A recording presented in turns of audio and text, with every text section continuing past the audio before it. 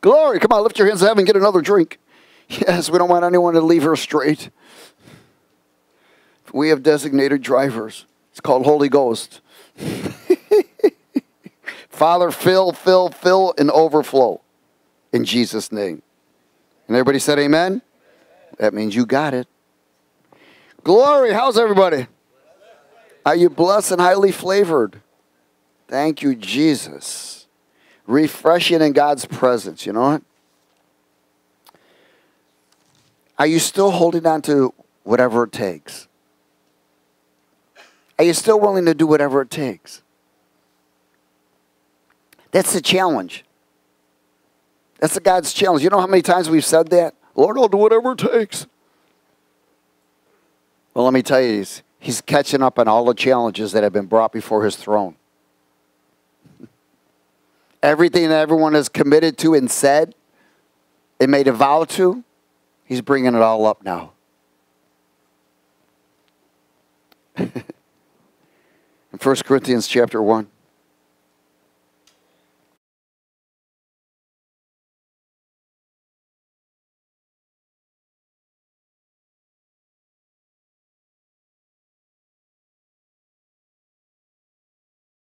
Oh, glory.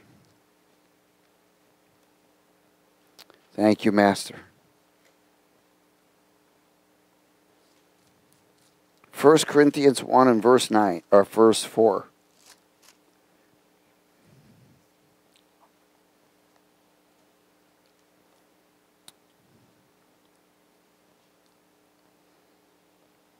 He's breaking the chains of bondage. He's shaking everything that can be shaken because he's coming for a blemish-free bride. You can play all the religion you want, but he's looking for those who know him. Know him. I'm going to say it again, that know him. Verse 4, let's speak it. I thank my God always concerning you for the grace or the plan of God which was given to you by Christ Jesus, that you were enriched in everything by him in what? All utterance and all knowledge. Even as the testimony of Christ was confirmed in you, so that you come short of no gift. Eagerly waiting for the revelation of our Lord Jesus Christ. Now I want you to come short of no blessing. That gift means blessing. So that you come short of no blessing from God. Amen? You're waiting for the revelation from Jesus to confirm. What's he want to do? Confirm our conduct. So everybody understands why? He wants himself expressed through me and you. Jesus is always looking for Jesus. Oh, glory. Waiting for the revelation of our Lord Jesus Christ, who will also confirm you to the what? To the what? End. Wow. So he's going to confirm our conduct, whether it's healthy or unhealthy. Hello? He's going to confirm it with conviction. He's also going to set limitations of boundaries so that we don't become foolish. Does everybody understand? Directions. So that we maintain a place of blameless. Watch this. Verse 9. God is what? Oh, actually, let's go back to verse 8. I'm sorry. Who will also confirm you to the end that you may be what? Blameless in the day of our Lord Jesus Christ. God is faithful, by whom you were called into the fellowship of his Son, Jesus, or Jesus Christ our Lord. Again, we come short of no blessing, waiting for a revelation from Jesus to confirm your conduct, whether it's healthy or unhealthy. With conviction, and he sets limitations of boundaries so that we maintain a place of position where he can say, he's blameless, she's blameless. Amen? Proverbs 29.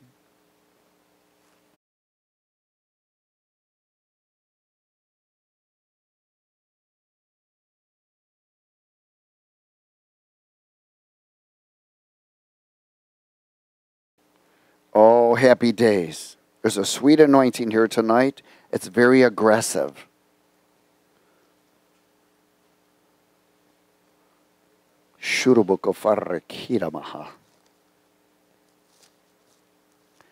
Proverbs 29. Welcome to Tuesday Night Live.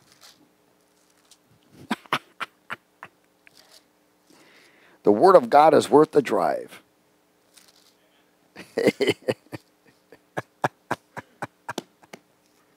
Hallelujah. Verse 18. Is everybody there? Whoever walks blameless. Hello, I'm on the wrong one. Never mind. Okay. Where there is no revelation, the people cast off the restraints of the flesh. But happy is he who keeps the law. See, there's no restraints of the flesh when there's no revelation. Now, the law or the word is a witness of restraints because it maintains. But revelation, I want you to grab hold of this, could only come from the presence of Jesus. Only revelation comes from the presence of Jesus. Illumination comes from the written words of Jesus. See, a revelation from the presence from Jesus causes us to straighten up, put the restraints on, take dominion over the flesh, be more connected, hating the flesh. Illumination will help you sustain it. This is called a healthy limitation. These restraints are called healthy limitations. Does everybody understand it? See, there's healthy limitations and unhealthy limitations. And that's what we're talking about tonight. Healthy and unhealthy limitations. And Matthew 16.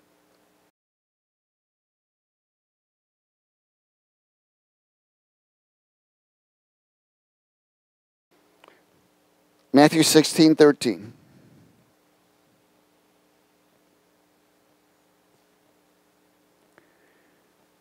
When Jesus came into the region of Caesarea Philippi, he asked his disciples, saying, "Who do men say that I, the Son of Man, am?" So they said, some say John the Baptist, some Elijah, some others Jeremiah or one of the prophets. And he said to them, "But who do you say that I am?" I love this because what he's saying, do you know me? Do you really know me? Because if you really knew me, you wouldn't do the things you do. If you really knew me. See, if Jesus is always before you, you're a totally different person. Why? Because now you're walking in the presence of God. You're totally different. The anointing keeps you different from the world. It keeps you different. It keeps you a distance from the way your old man thinks. In fact, the way your old man speaks. And he says, "Who do you say that I am?" And verse 16, Simon Peter answered and said, "You are the Christ, the Son of the living God." In other words, you're the eternal presence of God Almighty and power. That's who you are. And what did Jesus answer and say to him? "Blessed are you, Simon Bar-Jonah, for flesh and blood did not reveal this to you, but my Father who is what? In heaven." But he was in the presence of Jesus, wasn't he? That's how he got revelation.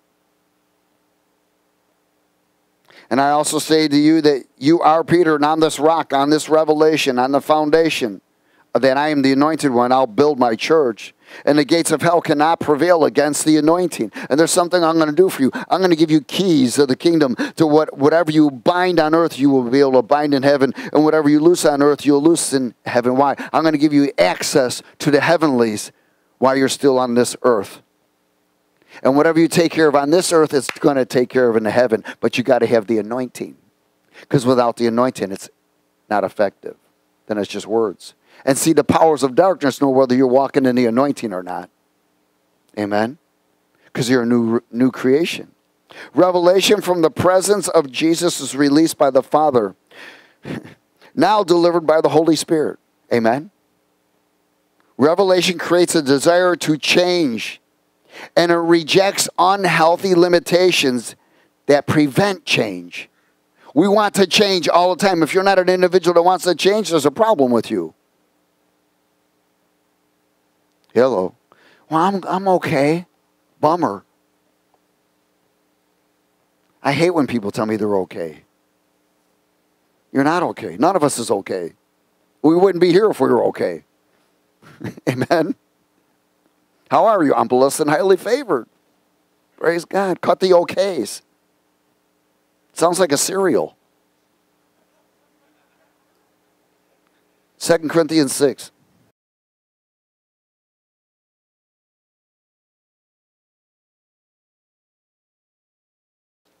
You know what okay means? I'm faking it till I make it. The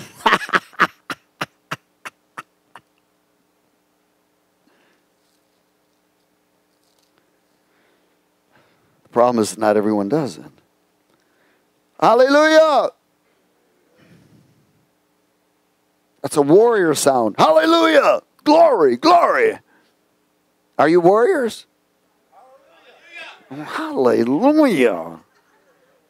Everyone say glory. Glory. That's it. See, the Marines got their grunt, we got ours.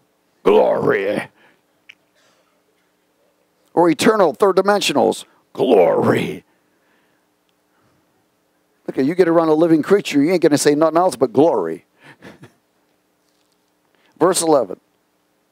2 Corinthians 6, verse 11. Let's speak it. Oh, Corinthians, we have spoken openly to you. Our heart is wide open. You are not what? Restricted. Is restricted a limitation? Yeah. You're not bound by us. You are bound. You are restricted by your own affections, which means soulish entanglements. Which means what? Soulish entanglements. Well, there's emotional. Now, in return for the same, I speak to you as children. You also be open. This is powerful. He said you're restricted by your own soulish or emotional entanglements. So I got to speak to them as children because they act like immature children. Harmful restrictions of limitations. He tells them, he says, listen, don't be unevenly yoked with unbelievers. That means don't act like an unbeliever either. For what fellowship has righteousness with lawlessness? And what communion has light with darkness? And what accord has Christ with Belial? Or what part has a believer with an unbeliever? And what agreement has the temple of God with idols? For you are the temple of the living God, as God has said, I'll dwell in them, I'll walk among them. I'll be their God, they'll be my people if they do something, if they come out of worldly living. Soulish entanglements. Come out from among them, be separate, says the Lord, then, and don't touch what's unclean. And then I will receive you, and I'll be a father to you, and you'll be my sons and daughters. See, soulish entanglements are promoted by self-centeredness. With a mouth that wants to be heard. Ooh. There's usually blame, grumbling, complaining. It encourages the loss of identity and disregards the law of freedom. That is to deny. What's the law of freedom? Deny yourself, pick up the cross and follow. Amen? Its foundation is pride. That's what its foundation is. God puts healthy restrictions. He puts a healthy restriction on an individual that's in that place. It's a healthy restriction. What is the healthy restriction? He won't allow that person to advance. It's a healthy restriction. He's holding that person back. Why? Because he knows if that person advances more, it's going to bring more shame to his name down the road. He will not allow that person to advance. He will not promote that person. That person may cry out for escape. He doesn't answer them. No answered prayer to escape until he sees the fight to remove limitations. Does everybody understand that? That person must be in a place of consistent behavior that pleases God for a period of time. Then he'll assist and promote. Remember, God is always looking for consistency no matter what. So many times we want to be rewarded because we are good kids first. Well, When we were kids, we obeyed mom and dad, right? We wanted to be rewarded with a sucker or something, or a toy. You didn't misbehave in the car on the way to the store. If you don't, we were always bribed as kids, you know what I'm saying? It doesn't stop. People want to be rewarded for doing nothing these days. In 2 Timothy chapter 2.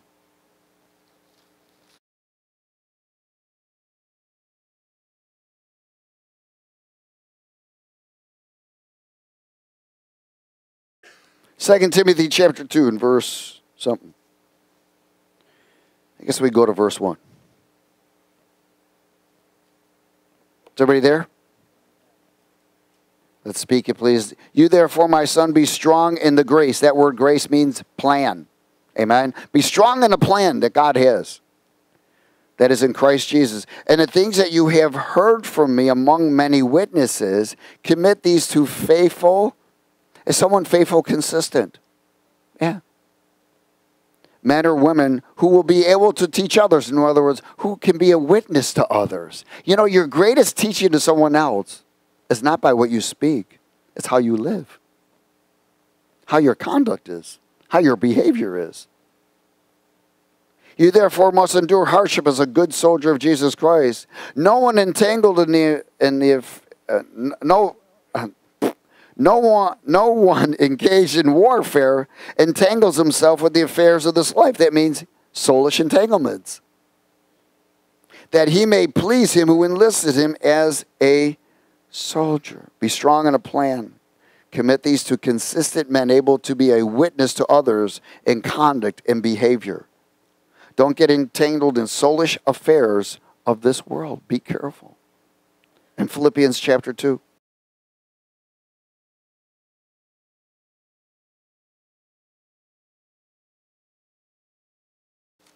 Healthy and unhealthy limitations. How many of y'all know the enemy likes to put limitations on you? Amen? Some people have them and don't even know it. Philippians 2.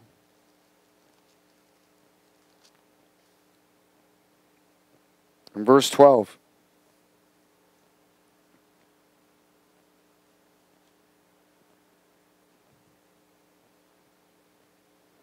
Therefore, my beloved, as you've always obeyed, not in my presence only, but now much more in my absence. Work out your own salvation with fear and trembling. I would say that's a healthy limitation. For it is God who works in you both to will and to do for his good pleasure. Do all things without what? Complaining and disputing, that you may become blameless and harmless children of God, without fault in the midst of a crooked and perverse generation, among whom you shine as lights in the world, holding fast the word of life, so that I may rejoice in the day of Christ, that I have not run in vain or labored in vain. Wow.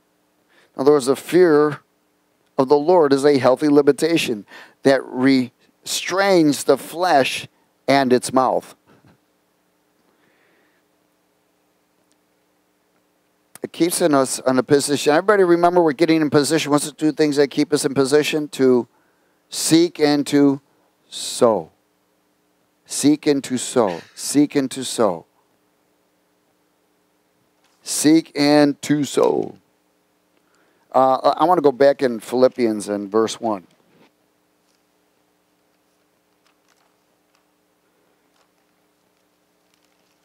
Chapter 2, verse 1. Is everybody there? Well, you couldn't go too far.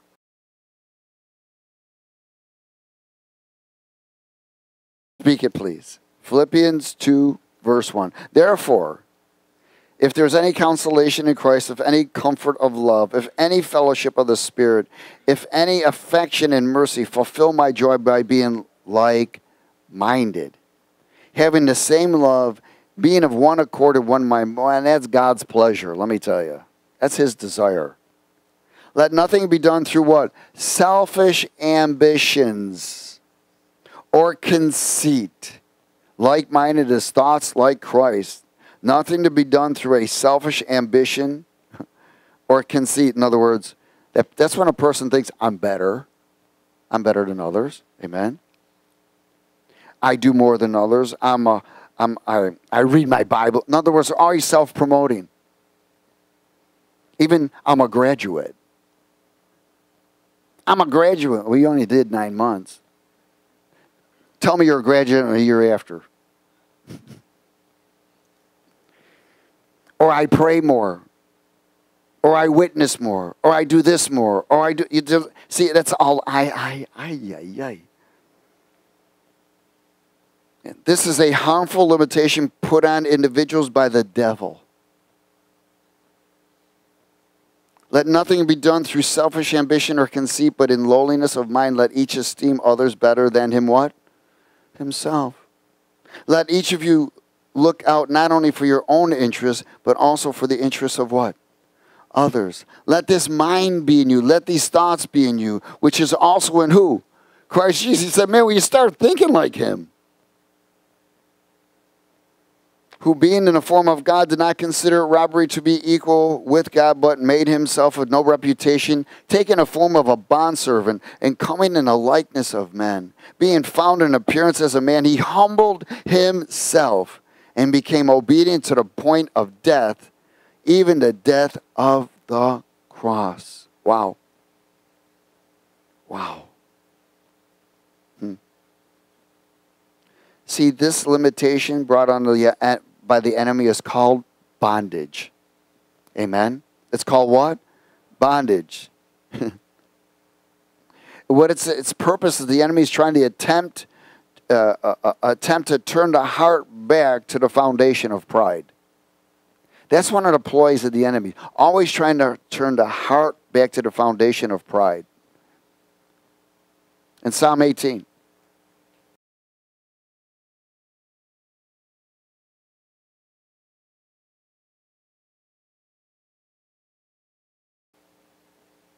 Psalm 18:20.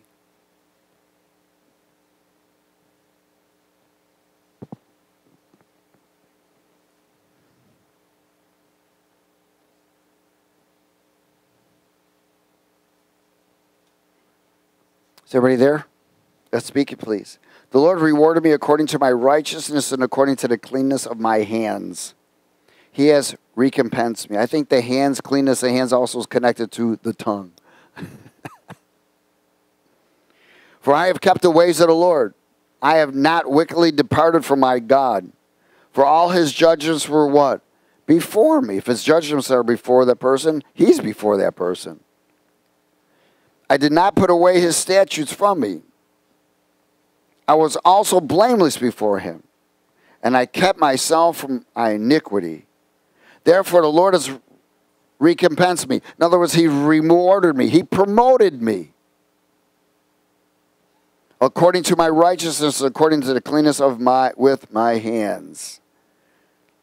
He says he's merciful. With the merciful, he'll show himself mercy. With the blameless, he'll also show himself blameless. With the pure, he'll show himself pure. With the devious, you will show yourself shrewd.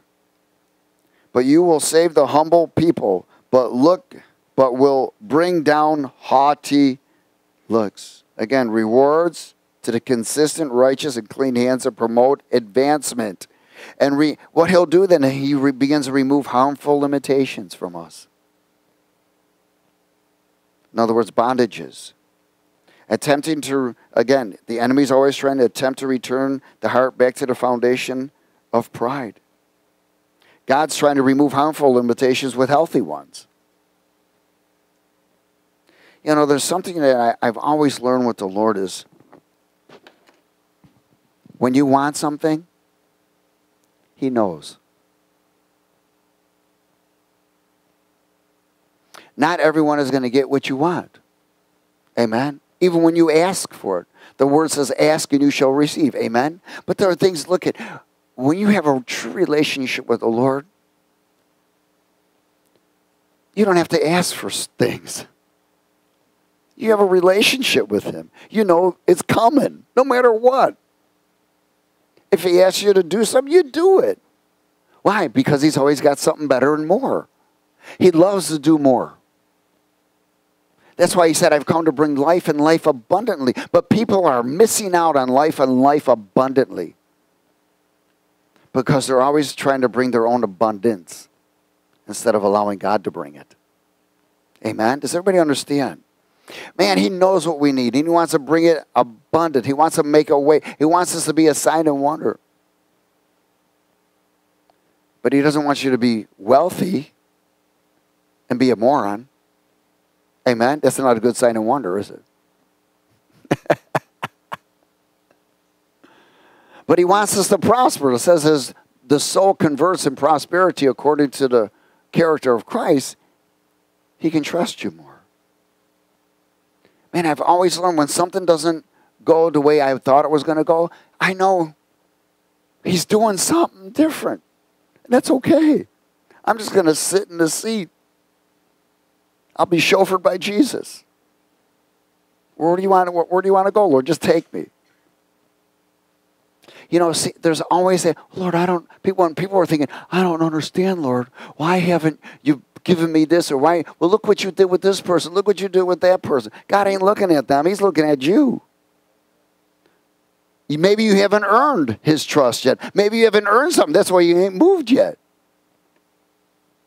Maybe it's you he's waiting on. You may be waiting on him, but he says, I'm waiting on you. To what? Change your attitude. Change your conduct. Change your behavior. Begin to act more like me. And then I'll remove any limitations. Amen? Acts 17.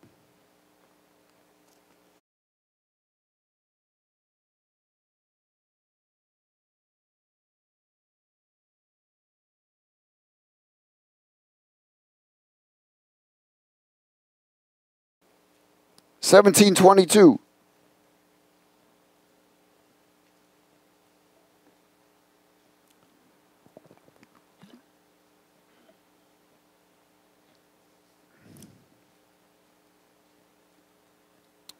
And verse 22.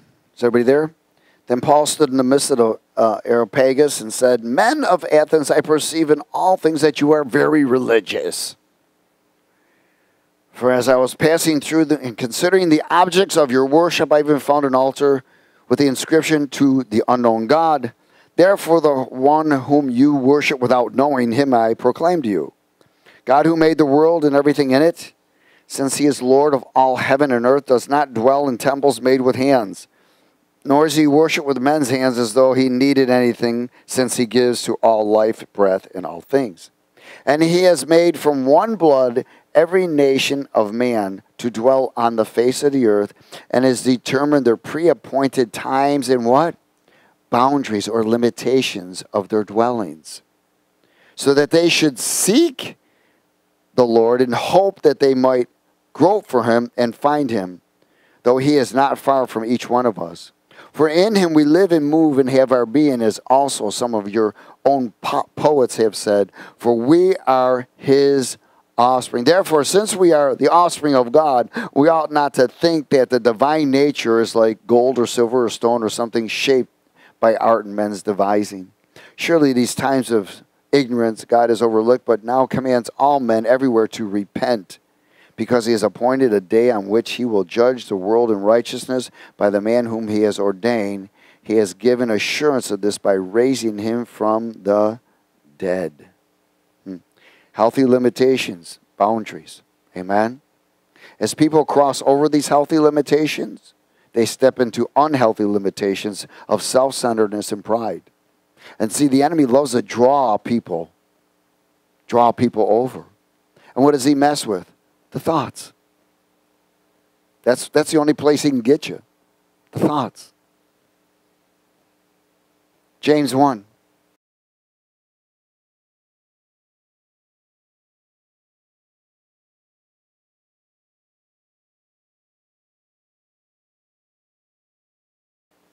James 1 verse 2.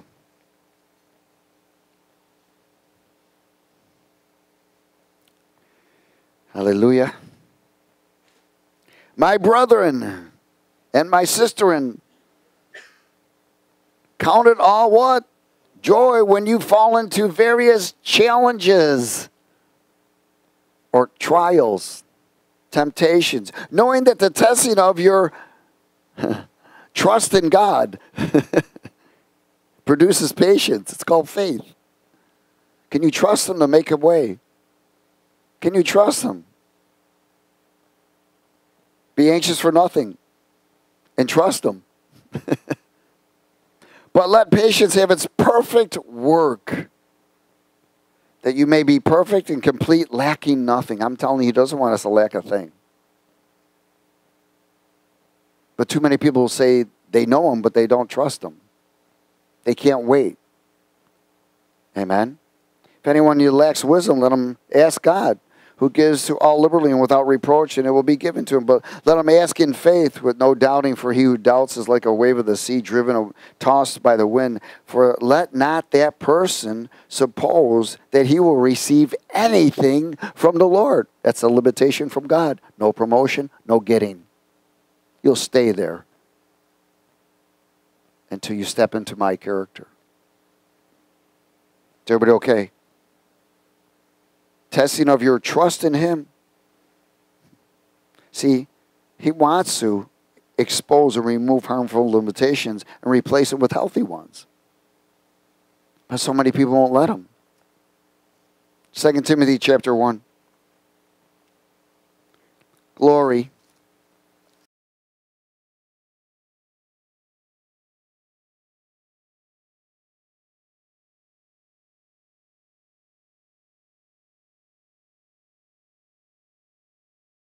Hallelujah.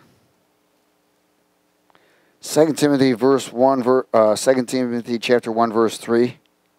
Let's speak it. I thank God whom I serve with a pure conscience, as my forefathers did, as without ceasing I remember you in my prayers night and day, greatly desiring to see you, being mindful of your tears, that I may be filled with joy. When I call to remembrance the genuine faith that is in you, which dwelt first in your grandmother Lois and your mother Eunice, and I am persuaded is in you also. Therefore I remind you to stir up the gift of God which is in you through the laying on of my hands. For God has not given us a spirit of fear. Man, you talk about a limitation. Fear. But power. Where there's fear, there's no power. And love. Where there's fear, there's no love. And a sound mind. Where there's fear, there's no sound mind. There's confusion. Amen? Fear is the strongest limitation of bondage. It steals identity, and it steals healthy limitations.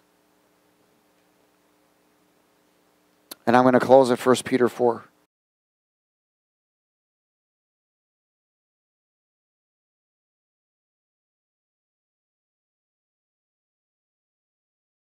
How many of y'all know fear is anxiety, anxiousness, insecurity? Fear, it's a killer. 1 Peter chapter 4, verse 1, let's speak it together. Is everybody okay? Are you getting something tonight?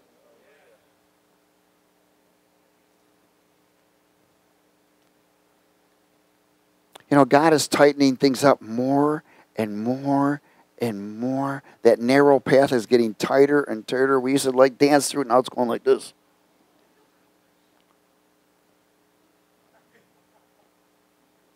Hallelujah. Verse 1. Therefore, since Christ suffered for us in the flesh, arm yourselves. Say what? Arm yourself. Arm up. With the same thoughts of God. For he who has suffered in the flesh has ceased from sin, that he no longer should live the rest of his time in the flesh for the lusts of man, but for the will of God. See, this is where self-centeredness prevents that. When an individual is self-centered, they can't fulfill the will of God. Listen, you can go out there and do all kinds of things for God, but you can't fulfill the will of God. Does everybody understand that? Because you're still doing things according to your way. You may go out there and be doing all kinds of things for God, but you're doing it for selfish ambitions. Verse 3.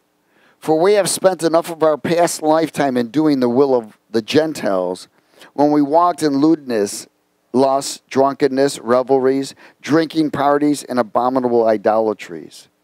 In regard to these, they think it strange that you do not run with them in the same flood of dissipation, speaking evil of you. They will give an account to him who is ready to judge the living and the dead.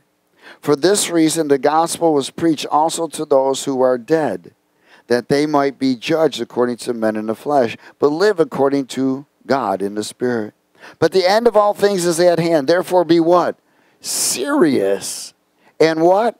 Watchful in your prayers. In other words, make sure you are seeing things in your prayer. God's exposing things. Let me tell you, he's always exposing stuff in us. All the time. Amen? Why? He gives you an opportunity. When you go to prayer, he gives you the opportunity to repent. Be serious and watchful in your prayers. And above all things, have fervent love for one another. For love will cover a multitude of sins. Be hospitable to one another without what? Grumbling. Self-centeredness. As each one has received a gift, minister to it to one another as good stewards of the manifold grace of God. If anyone speaks, let him speak as the oracles of God. If anyone ministers, let him do it with the ability which God supplies, that in all things God may be glorified. Ooh. Through Jesus Christ, to whom belong the glory and the dominion forever and ever and ever and ever. Amen? Healthy and unhealthy limitations. We're to recognize these things. It's our responsibility.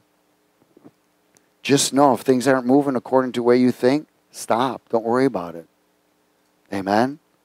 Let God take over. But if you don't let him take over, you will receive an unhealthy limitation. And you'll sit there and wait and wait. You'll grumble, complain, and cry to God and pray, and he ain't answering it. And most of us have experienced that at one time or another. And why do it again?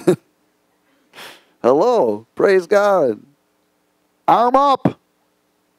Thank you, Jesus. Lord, we give you all glory, honor, and praise. We thank you for your mercies and grace and faithfulness. We ask that you cover every seed that's been imparted tonight with the blood of Jesus and seal it with the anointing so it grows and bears fruits and brings counsel, correction, conviction, and change to each and every one of us into your image and likeness. In Jesus' name. And everybody said amen. That means you agree.